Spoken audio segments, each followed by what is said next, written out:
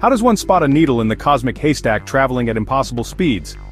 Between June 25 and July 1, 2025, the continuous robotic surveys conducted by the Asteroid Terrestrial Impact Last Alert System began detecting an unusual object with properties unlike anything previously recorded in astronomical databases.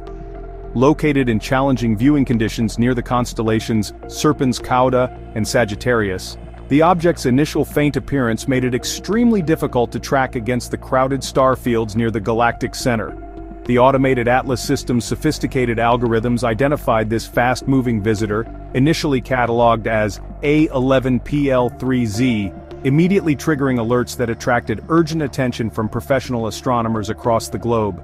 The object's clearly hyperbolic trajectory and extraordinarily high velocity indicated definitively that it was interstellar in origin, prompting an unprecedented level of international collaboration for detailed follow-up observations.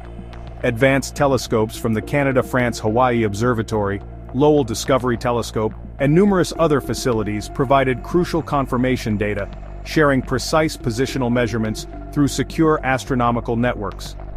This coordinated global effort enabled detailed orbital calculations that definitively cemented 3I Atlas's historic status as humanity's third confirmed interstellar intruder, following the groundbreaking discoveries of 1I Oumuamua and 2I Borisov that forever changed our understanding of cosmic visitors.